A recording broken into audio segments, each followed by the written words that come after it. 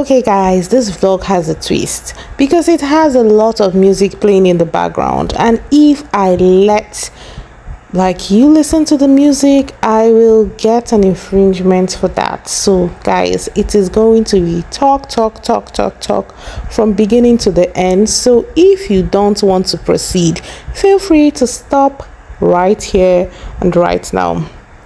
Let's continue the gist. So Tekno and Iyanya were at Club Vaniti over the weekend where they performed and of course, would I say, launched their latest duet, or rather feature. Yeah, Iyanya and Tekno. I mean, since the Triple MG split, we haven't seen them on the track, so it felt really good. I was so excited when Ubi shared that they were working on something together. I was like, oh yeah.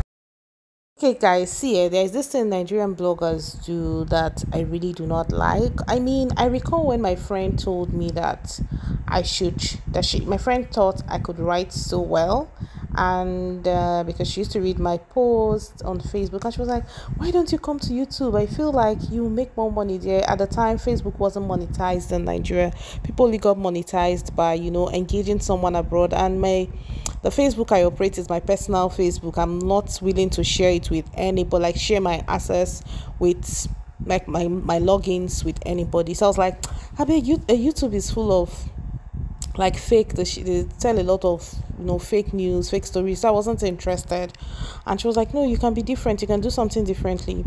That's why you see that I don't like using wrong captions or maybe saying something else. Like, I don't know, regardless, I don't do that because these are real human beings. These people are human beings. They have family members. Their family members get to see some of these things. Like, even if I want to report like an exclusive, not in such a crude manner. So recently Tekno, there was this gist that Tekno was involved in an incident that made him to slump in South Africa. And I don't know if you can remember that a couple of years ago Tekno was diagnosed with, I think he had like an ailment or something that's left him it affected his vocal cord or something. For a long time he wasn't singing, so you can imagine my shock when I heard he allegedly fainted in South Africa. Guys, I was like, to be very honest, I actually believed it. I thought it was true because they even showed a picture of someone on the floor, and I was like, oh my god, that's like Tekno. Thankfully he came out to debunk it. In fact, I think before then someone had tweeted, I can't remember who, talking about how Tekno wasn't in South Africa at the time or something. But then it left me wondering, like, you guys just woke up from sleep and decided to forge this. Are you aware that this guy has family members? His mom could be alive, his aged father. Imagine, and you know how parents and now people will just forward these things on WhatsApp and they'll be like, oh my god, what's going on with my son? So we just need to be kinda, like I said, as much as we are all looking for money, but while looking for money, you don't need to like defame people in the process. It is completely unfair to these artists. I feel like, no, they deserve better. The worst is Facebook, guys. These days, like, a blogger can just stay and write like something that when you see, you'll be like, initially, like for the longest time, I used to like take it with a pinch of salt and say, oh, maybe they did an interview. But when I now saw they attributed something to David's Chioma, and Chioma said why she stays with Davido is blah blah blah. When I saw it, I was like, no, this is completely wrong. This one no go work. No, you guys can't say that. Chioma has never done any interview, and I don't see her as someone who will just stay and start doing interviews, talking, all of that. So I was like, no, this is not even going to, I didn't believe it. So I kind of waved it off. I was like, no, this is not it. I just waved it off.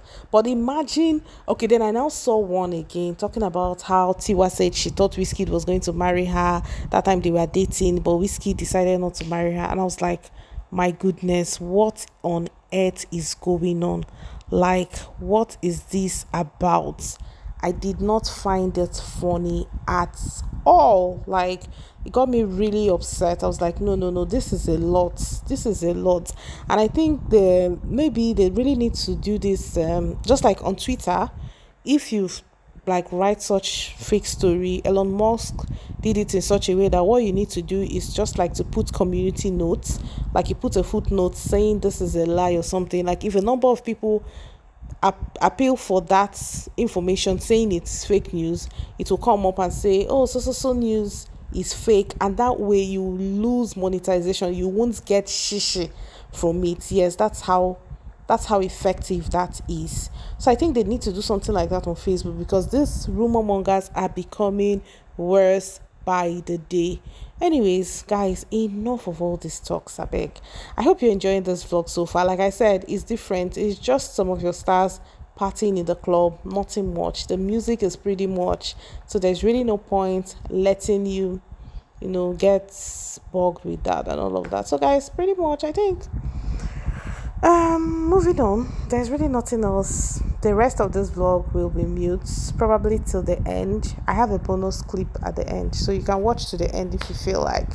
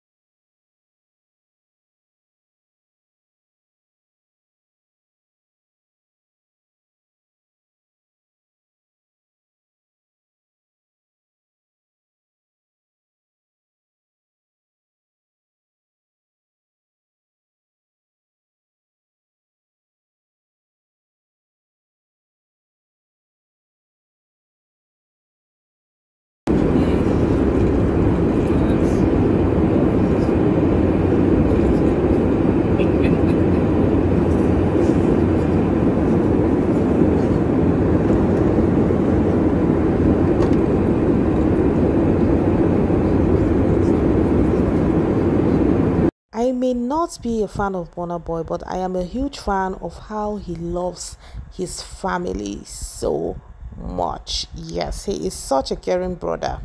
Yeah, I love that about him.